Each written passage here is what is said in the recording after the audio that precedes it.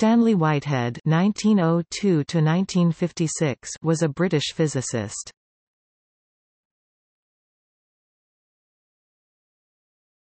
Topic: Life.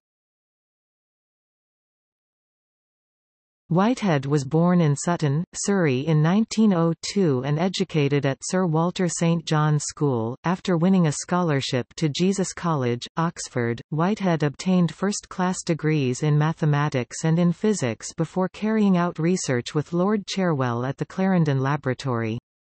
He was appointed as a physicist at the Electrical Research Association, becoming director in 1946 and holding this post until his death in 1956. His particular interest was dielectric research, and he had an international reputation in fields such as telephone and radio interference. During the Second World War, he was engaged in the era's work on bomb and mine locators. He played rugby fives in his youth, and later served as secretary of the Rugby Fives Association. He was a member of the Institute of Electrical Engineers and a Fellow of the Institute of Physics.